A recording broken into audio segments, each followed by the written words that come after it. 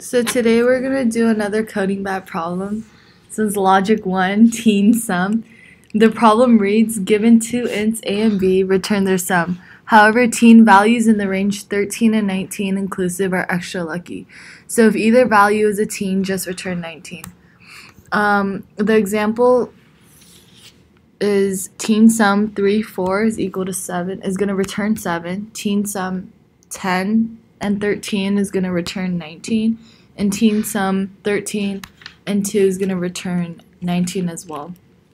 So if a is greater than or equal to 13 and a is less than or equal to 19, or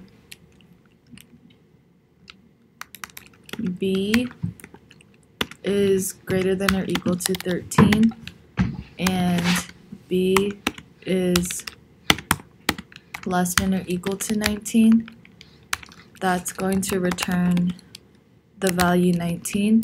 And if it's not in the teen range, you're going to return a plus b, and that should work.